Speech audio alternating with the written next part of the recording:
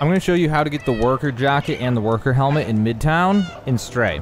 So once you've talked to Clementine, you'll know where you're at. It's a pretty on-rails kind of video game. You're talking to this guy over by the factory, and you talk to him, you show him the message she gave you, and then he'll tell you about the battery, he'll tell you about this place, and he will want you to get him a worker jacket and worker helmet, right here, worker jacket, worker helmet in yellow, in order to get in. Okay, so from here, there's a few things we need to do. We need to set up the worker helmet, and we need to do some quests for the other one. So the fastest way to do this is we got to get this guy's worker to come back, and he takes a while to get here, so I would go wake him up first. So you'll head over here back towards Clementine, you'll see this red sign. Go into here, and here's the bar. Now, in here, the one worker is sleeping, and you need to wake him up. So you'll jump onto this, and then you'll head over to this, and you'll push it twice to hit him and wake him up.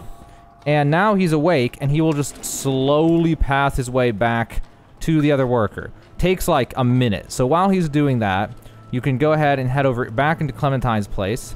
If you never talk to him, there's this guy, Simon. I think his name's Simon. Yeah, Simon. And he asks you if you can destroy the 3 security cameras for him. They're right there, and one, you can barely see it right there. So, fastest way to do it is to get up right here and wrap around over here and jump up onto this one. Now, all you have to do to knock him down is jump on the camera, jump off of the camera, and it will fall apart, fall down. So then you just need to do that to all the cameras. So we can do it to this one. And then we need to get to the other side. And then do it to the last camera. And then from here, we actually can just shortcut our way down. So jump on that, and then jump on this to get down. We're all done with the quest. So now we talk to Simon again, and he will give you the cassette tape. Now we're gonna head out of here. And that worker is still on his way back, which is why I said to do it first. Now, it still takes another 10-20 seconds, so I'm just gonna go ahead and skip him and come back later. So this shop, you'll know because the person in pink standing in front of it. You can come in wherever. All you gotta do, now that you have the cassette, is you have to go into the back room and insert the cassette into this thing. It'll play some insane music. This guy will get real mad. As soon as he leaves, you can steal this jacket, and then you can get out of here. Now it's time. These guys should all be ready. You can jump into this box. This guy will keep forever loading these boxes on the ground. And then the other guy will slowly come out here. He'll pick up the box, and then he will take you into this store. If you try to just run in the store, the guy guarding it will not let you in. So you have to do it this way.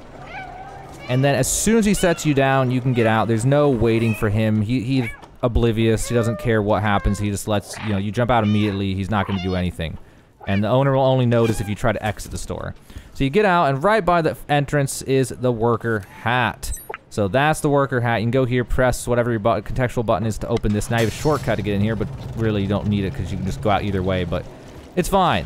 So now we'll head back over to here, and now we talk to Blazer again, and he wants you to get the things, so you give it to him, and then you can give him the other one, and then he is all done. He will get dressed, and then he will want to take you into the Neco Corporation factory after that short little thing. All you have to do is jump into this box, and then he will take you in. So that is how to get the worker jacket and the worker helmet for Blazer in Stray.